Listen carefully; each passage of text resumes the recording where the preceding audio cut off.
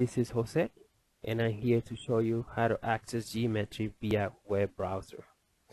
What you're gonna need is a computer, either a laptop or a desktop, internet access, a web browser. It could be Mozilla Firefox, Google Chrome, Microsoft Edge, or Safari for Mac computers.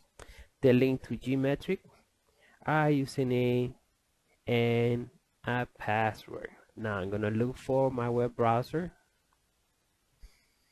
type gmetrix.net,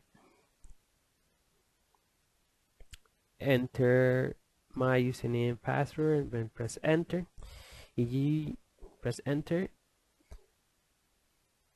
if you were working on Gmetrix before in the lab, you will resume one of the practice tests down here. For you are new to Gmetrix, you click on new test. You have options in Microsoft Office. You can take 2016, 2019, or of Microsoft Office 365. However, the one that we are certifying students in the lab is version 2016. Now you pick the program or the product that you would like to work.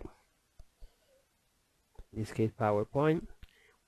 The first 8 tests or practice tests, you can take them if you have Microsoft Office in your laptop or PC. Now the last 4 are for students who do not have Microsoft Office installed on the laptop or PC. Now the practices are pretty simple. They are multiple choice questions. You click on the light bulb for help. You answer the question. Press next. Once you press next, now you will get the answer. You can press next to continue with the next question or skip it. Now I'm going to save it and exit and log out of my account. And that's about it. Thank you for watching.